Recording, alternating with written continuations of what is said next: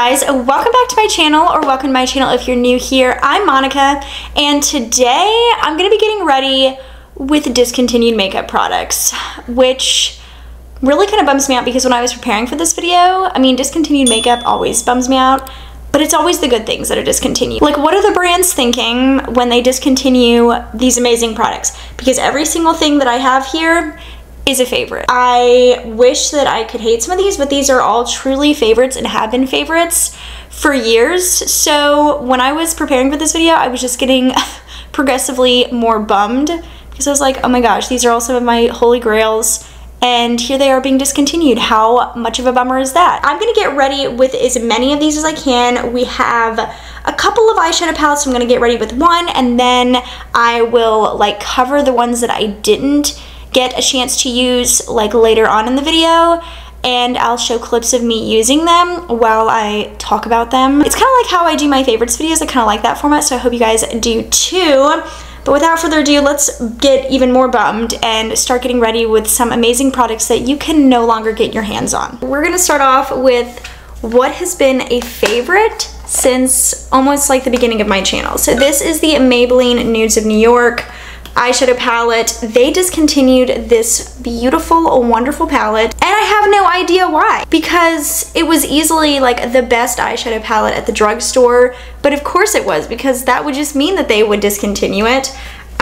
In particular, I mean, I love the entire palette, but the one shade that I never can find a replacement for is this one right here, like this one. It's the shade Heroin. It is the best. There is not another eyeshadow color out there exactly like it, which is funny because it's very boring.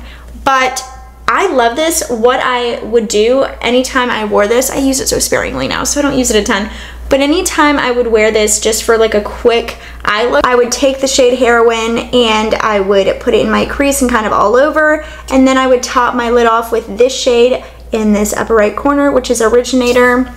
That was like one of my favorite eyeshadow looks. So boring, I know, but it just like, there's nothing like it. It's just literal perfection. The mattes in here are absolutely gorgeous, and I would just love to like do an all matte like smoky look. I did that quite a lot, like if I dress it up, but I don't use this very much anymore because I'm like, I can't even get my hands on it. I think you can still get it on Amazon, so I think you'd be okay to do that now because it hasn't been discontinued for too long to where those are expired. So if you want to get your hands on it, it's like $9 or $10 or something on Amazon. Totally worth it. I just went into that shade Heroin that I was telling you I loved, and I know I'm gonna get so bummed using this because I adore this palette. It is so easy and simple and just the prettiest. I mean, it's so easy, simple. Oh my gosh, I can't even get it out. I'm so like in love with it and so upset about it. But it is. It's like the most simple eye look, but it looks so nice. The shimmers in here are shimmery and they like go on really, really nicely, but they're not super sparkly. I miss shimmers like that. I feel like you don't see those as much anymore. Like, look how beautiful this is. Ugh.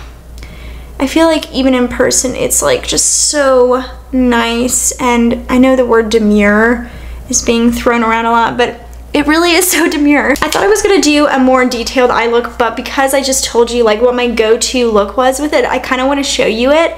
So I'm just going to now go into that shade Originator and take it on my finger and just go all over the lid. Maybe you can kind of see it's just going on like such a nice wash. Oh, this makes me so mad. And none of Maybelline's other like eyeshadow palettes have this sort of formula. They're just chalkier, they're not nearly as good. This was the best one, and like they should bring it back. Don't change a thing about it, just bring it back, because honestly, I truly believe if I just had this eyeshadow palette, I wouldn't need another one. I really wouldn't. See, like, look how pretty this is. Just so wearable, but you still have a little bit of a shimmer. I just love it, and it makes me so depressed that you can't get it. I just feel like this whole video is gonna be me going, I'm so sad, I'm so depressed, but I am. So now I'm going to go into the shade Self Starter, and I'm just taking it on this like e.l.f. eyeliner brush, and I'm just lining my upper lash line just to kind of make them look a little fuller at the base. I didn't always do this when I wore Heroin and Originator. A lot of times I would just wear them and just like have mascara on and that would be it. But I kind of feel like putting a little bit of like a liner effect on, so. Ugh, so pretty. So I threw some foundation on because luckily none of the good foundations and or concealers have been discontinued. So at least we have that. There's a silver lining, I suppose. But anyway, moving on, the next product that we need to talk about is this loose powder from L'Oreal. It's their Infallible Loose Setting Powder. It is one of the best powders ever. Setting powders for under your eyes, wherever your smile lines. I didn't even realize that this was discontinued. They don't ever let you know. They just do it. They just pull the rug out from under your feet. Now when you go to the website, like L'Oreal's website, it says, oh, this product's been discontinued with like a sad little faded picture in the background.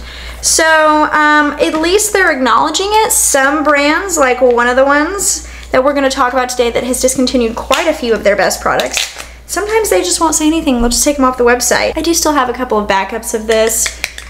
This being one, and then I have one more. But other than that, like, I think maybe you could get them on Amazon, but I need to know why they keep doing this, because this makes your under eyes and your smile lines so nice and crease free and smooth. I just like to go in lightly with a sponge on this. It's not at all like the Maybelline Fit Me that I also really like the loose powder. It's a lot lighter than that. That one has actually has a little bit of coverage. This one doesn't really provide coverage. It just makes you like crease free and smooth. And I love it. I've never found another loose powder quite like this one. And I love the Maybelline just as much as this one. It just is different. Like this one and that one, they're my favorites, different reasons, but now I have to use this sparingly because you can't get your hands on it. It's really irritating. So while that is setting, I want to move on to one of the highlighters that has been discontinued from the brand who just doesn't tell you that they're leaving. This is the About Face Light Lock Stick Highlighter. I have it in 2 shades. I'm gonna use the shade Greek Tragedy today, which is like this more warm, like tone golden. It's not actually like a super warm gold, but it's the one that I use when I'm self-tan. The one that I use when I am fair is in the shade Please Indulge Me. So this one's Please Indulge Me, Greek Tragedy. These are amazing. These are some of the best cream highlighters out there. And what does she do? She just discontinues them. I love Halsey, but girl, what are you doing? What are you doing? These are some of the best. She's replaced them with like things that aren't even the same. Like it's not like she like redid the packaging. Like she just took them out. No forewarning or anything. I just love these so much. I love to just take them directly on my skin after foundation. I don't have any powder on my face, just under the eyes where you just saw me put it. And I literally just like to blend it with my fingers. And it's not overly sparkly, like it's a little sparkly, but it just adds such a nice glow. It's so pretty. It makes me so mad that you can't get them. Like, what do you mean this has been discontinued? It is gorgeous, lovely lit from within highlighter, but also like it's just beautiful. Like it's so easy, so quick. I love it. I love the packaging. I can't even get it anymore. It makes me so mad. So I guess I can use the other 2 highlighters that she's also discontinued from the same sort of line. This is the Light Lock Fluid. This is in the shade Shaken or Stirred. I know technically I just used the other highlight, but you know what? Why not? Another beautiful highlighter. I'm not even a liquid highlighter person. I think she's just like repackaged this one, if I'm remembering right. Can't entirely say for sure. I'm gonna have like really highlighty cheeks tonight. It is so beautiful. This one's more of a wet look. I just, you could never run out of it. These were my favorite from the brand. It's so pretty. Like, look at that. Wet, but not like super sparkly, just like a nice dewy look. So I'm gonna powder the rest of my face, wipe off the powder I have, the L'Oreal one that I have under my eyes and on my smile lines, and then after I powder, I'm gonna come back and we're gonna use the Light Lock Powder Highlighter. These are all gone. Why would she do this? I did powder a little bit over the cream and liquid highlighter I put on so you could really see this one shine. I have this one in the shade Stars on Fire, which is this like really fun, almost like pinky shade. I'm using this Wayne Gosh brush. I couldn't get that out. This is a little bit punchier, but just love to use it when I'm wanting to look really highlighted, but not too sparkly, just really glowy. There's a little bit of a glitter, but not like chunky. It's so smooth, so much fun. Oh my gosh, I don't usually put highlighter on before the other ones, like before blush and bronzer, unless it's liquid, but I just had to show you this one.